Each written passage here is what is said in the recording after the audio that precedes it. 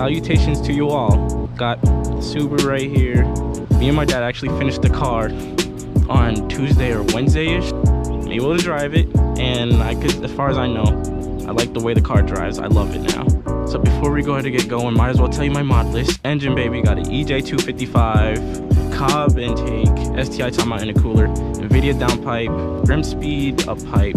It got the stock TD04 turbo. Used to have a TD05, but it got water in it, so I had to switch that out. It has a Killer Bee oil pickup line, and then it has a HKS cab back on it. It's Cobb tuned, and I'm not sure how much power it's running, so I might put on a dyno this summer. But for suspension mods, we have Rev 9 coilovers on it, Fusco 22mm front and rear sway bars on it, Cartboy sway bar end links. For brakes, we have Stop Tech pads. I'm not sure about the brand of rotors it has, but it's slotted and drilled.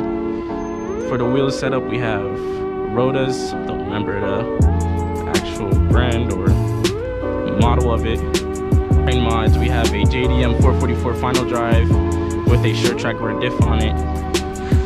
This one's kind of different from the other JDM transmissions because this is from an 04, which has similar gear setup to the version 5 STI 5-speed. So we're here today on a rainy day because it seems like Mother Nature had one too many coffees. So let's go ahead and take it for a drive. Gonna take it for a spin on the highway too to see what RPM this thing is gonna be running with the 444 gears. I hope the camera angle is good, because if it's not, I'm gonna be sad, and I'm not gonna be in the mood to do it all over again. I feel like I created a monster with this car, to be honest. I did a pull yesterday and it scared me so bad because acceleration in second gear is it's insane.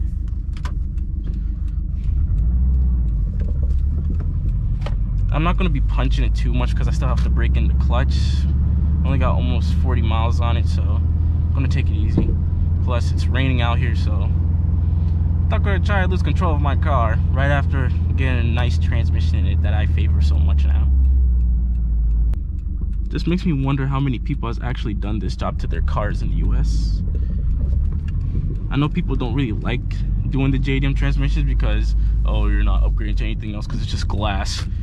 Plus, people don't like the 444 because it's too short, but I can say I like it.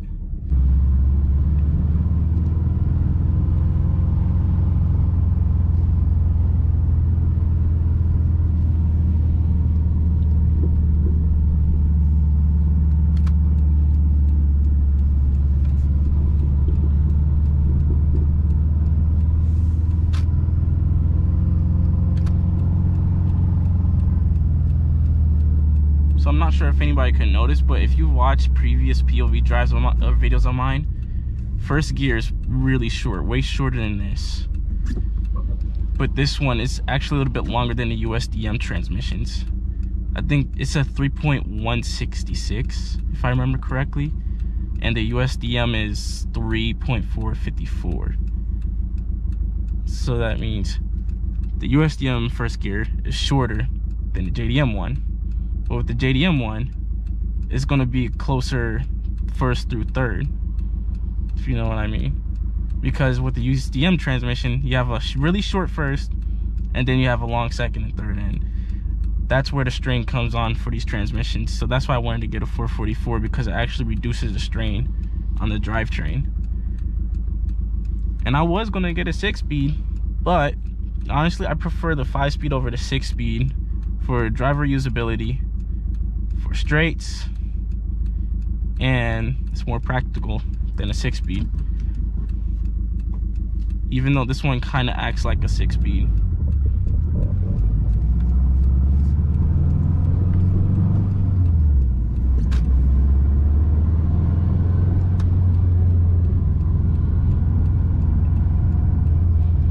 So as you can see, I went to second gear and it doesn't have that huge drop that a normal WX would have. And that's why I like this gearbox more. So I'm gonna shift that 3000. See, pretty short.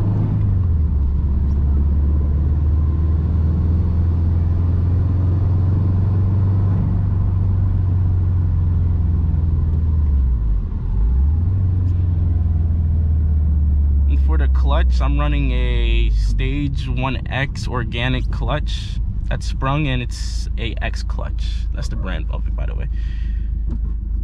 For the flywheel, it's the same flywheel I had from last year, because the XCD OEM replacement that I got, it doesn't fit on the pressure plate for some reason. It was too big, so I had to keep my lightweight flywheel. And honestly, it feels better with this setup, because with the other clutch I had, it will rattle a ton whenever I get off the clutch, and I have to be very careful. If I have too much throttle, it doesn't like it. If I have too little, it's going to be close to stalling. So I had to try to not to stall, also embarrass myself. But with the lightweight flywheel on here, it feels so much better.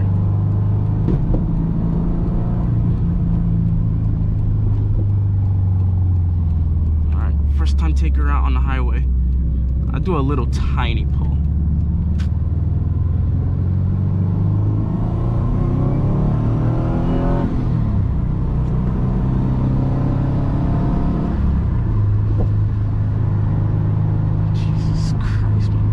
That was just half throttle too.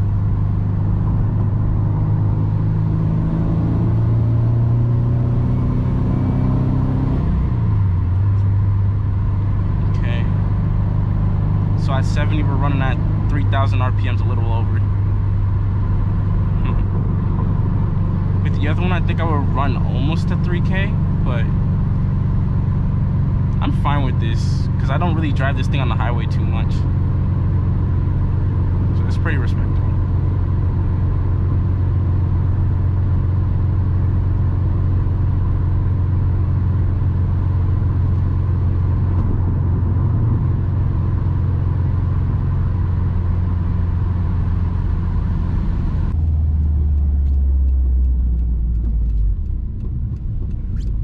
It looked like somebody was leaking oil right here. That's nice.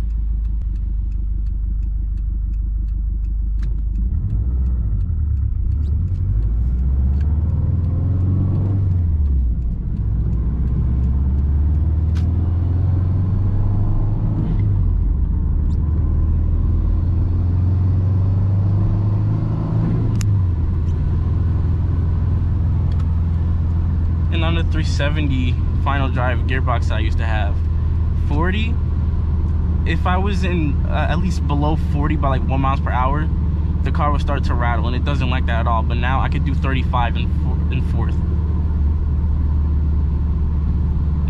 I honestly like this car, or this transmission for drivability purposes only. Way more better than a 370. It's just this gearbox awakens the WRX even more. I just don't understand why US never released this, or Japan never released this gearbox for the USDM models. The only car that actually got a 444 final drive, I believe, is the Forester XT though, which is why they be giving people Gapplebees a bunch. But if you're looking for a 5-speed, I would probably recommend this gearbox, because honestly, the 444 gears for a WRX, it's where it's at. Plus, you could probably just do it yourself because it's not even that hard. Okay, that guy got blue smoke out of his exhaust. The rings are about to go, buddy.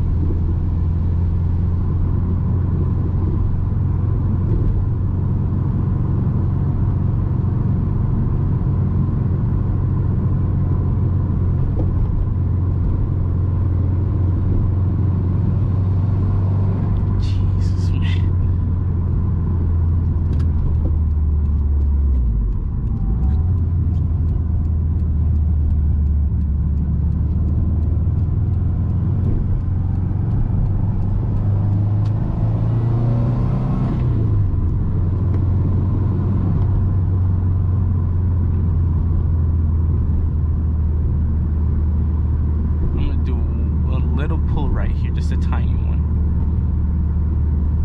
If these guys could move just a little bit for me. Going to Saki.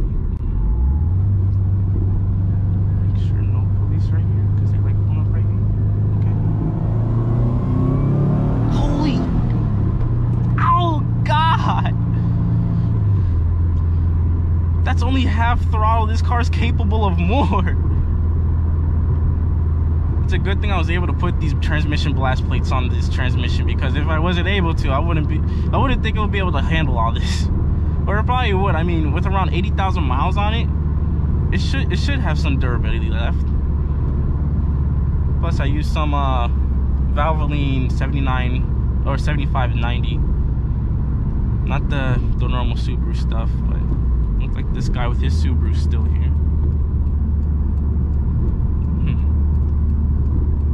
I'm gonna do one more tiny pull, because I'm almost home. I don't want anybody to figure out my address, because that won't be so good at all.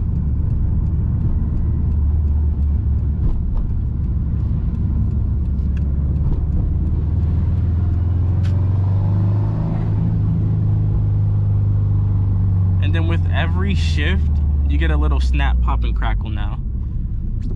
I remember with the other one, I did not get none of that at all.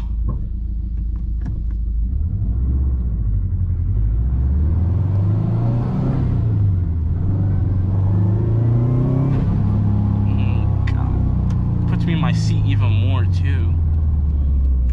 The acceleration in this gearbox. Alright, well, hope you enjoyed this little video. POV drive of the new and improved WRX. I'll be going to the next autocross event that's coming up in 2 weeks or so, on the 29th. So hopefully I have the car completely ready and broken in by then. So if you guys enjoyed the video, be sure to come back for more. Like, comment, and subscribe. And I'll see you guys in the next one.